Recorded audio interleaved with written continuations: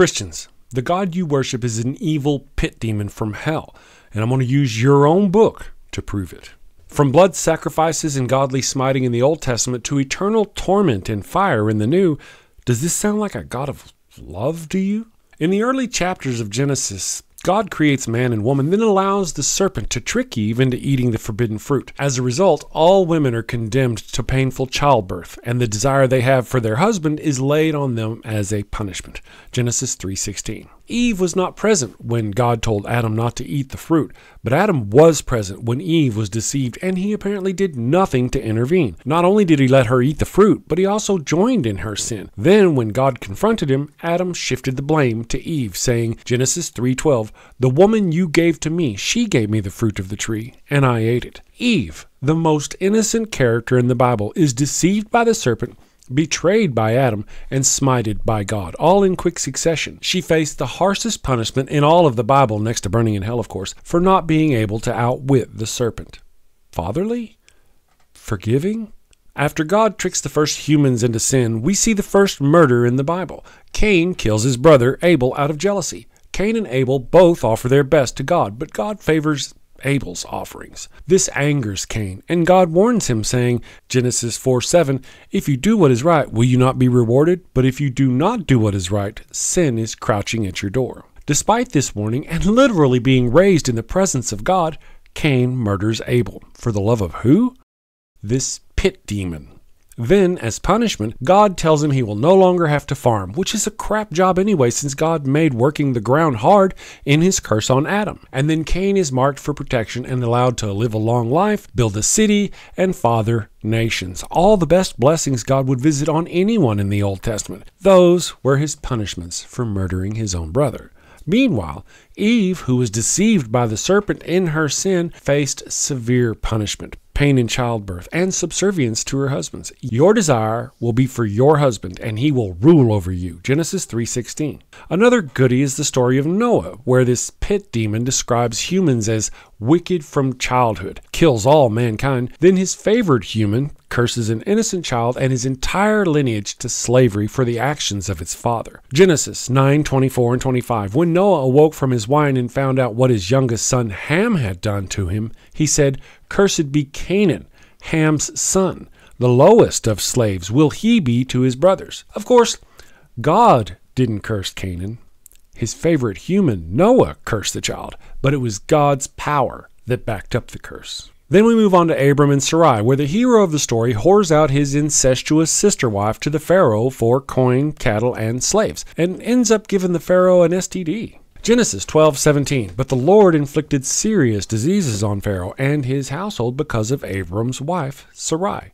But wait, she wasn't his sister. Oh yeah, she was. Genesis 20:12. Besides, she really is my sister, the daughter of my father, though not of my mother, and she became my wife. But when you read the scripture, you'll learn that she was also his niece. The God who wrote this book really seems to have a perversion for familial incest. A pit what? Lucky Lot.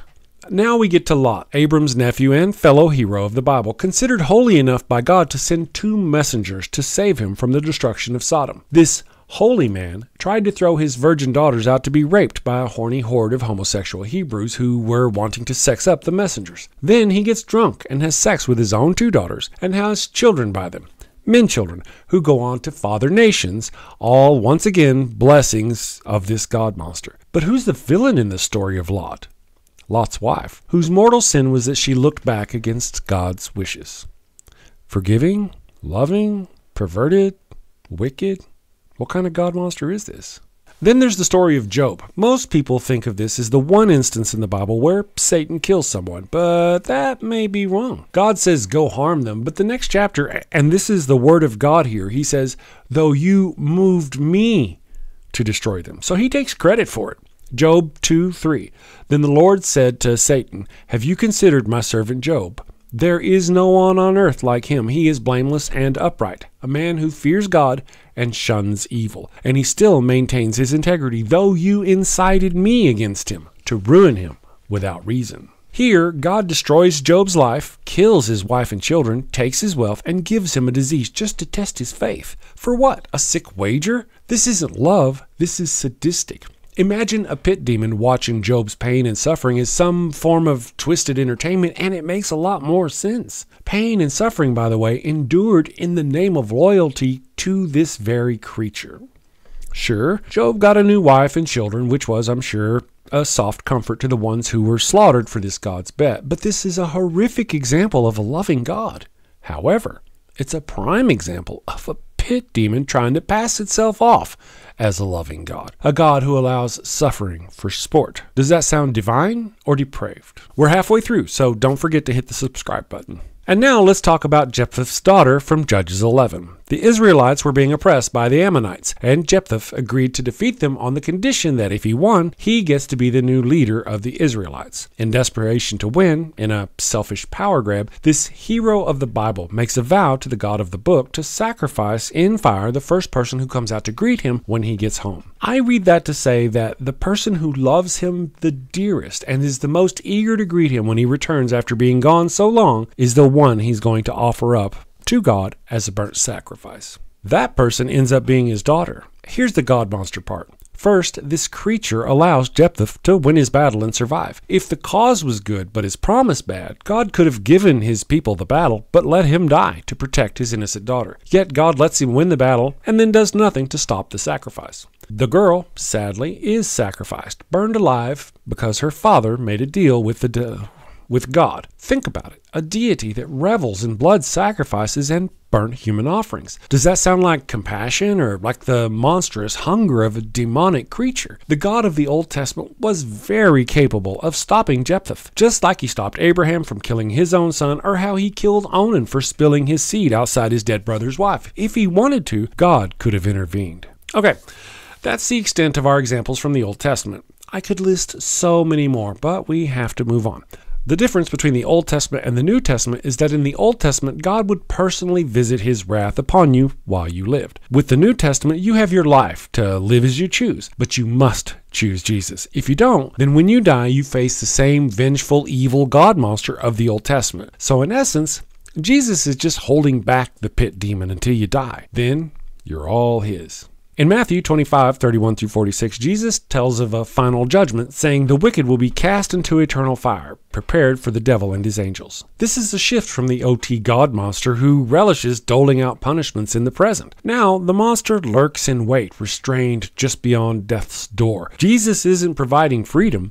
He's delaying judgment, giving you time to bend to his demands. The God monster of the Old Testament might not be striking now, but make no mistake, the threat of torment is only postponed, not forgotten. In Luke 16:19-31, Jesus tells of the rich man and Lazarus, with the rich man suffering in agony in this fire after death. Here we see the Old Testament God monster at work once again, enforcing brutal punishment for those who didn't toe the line in this life. The suffering isn't just physical, it's eternal, a constant reminder of what's at stake. And where's Jesus? He's presented as a single lifeline to protect us from this monster, the only way to avoid this fate.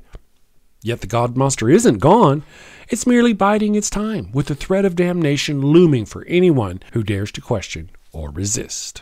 I come not to bring peace, but a sword. In Matthew 10:34-36, Jesus warns, I come not to bring peace, but a sword, and declares that even families will be divided over him. This isn't the language of a savior looking to unify. It's the language of a force intent on chaos and control. Divide and conquer, setting kin against kin and establishing division as a form of loyalty. The Old Testament of the God monster isn't gone. It's hiding behind a new message, a supposedly redemptive figure, tearing apart lives in a twisted show of loyalty, all now under the guise of love. And we're finally there. The pits of hell and eternal damnation. In his teachings, Jesus makes no secret of hell's torment. He describes it as a place where the fire never goes out, Mark 9:34, an eternal punishment for those who don't follow him. As I've mentioned, in the Old Testament, God punished in life. In the New Testament, he waits until the end, but the stakes are even higher. The God monster's punishment is now eternal, unending, and horrific, with Jesus presented as the only barrier. Accept him or burn forever. This is not salvation. It's extortion, an ultimatum crafted by the same pit demon, trying to convince you it's the merciful creator of everything. What are your thoughts? Do you agree with me? Let me know in the comments below. I look forward to the ad hominem attacks from the Christians, so thank you for that too. Don't forget to subscribe so you'll get more of my live shows and my recorded content. Thank you very much and take care.